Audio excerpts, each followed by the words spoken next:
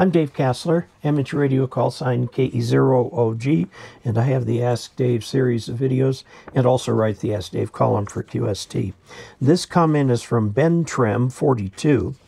He wants to put up an end-fed half wave with good efficiency right around 14060 for QRP CW. And yes, you can do that. The end-fed, if you get a 49-to-1 unun, which you can get on Amazon or big amateur radio retailers, and you can put a piece of wire on there for 20 meters, so it'd be 10 meters or about 33, 34 feet long. Okay, you'll have to tune it, and then that will work. Note that this antenna will change tune if you move it, okay, if you put it somewhere else.